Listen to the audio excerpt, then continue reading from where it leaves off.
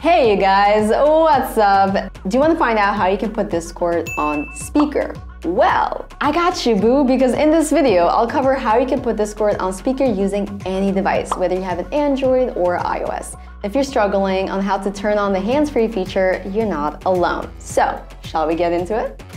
If you're an iPhone user, follow these steps. Open the Discord app and join a voice channel or private call. At the bottom of the screen, you then click on the speaker icon and you'll switch to speaker mode and just click on the icon once again if you just want to turn off the feature.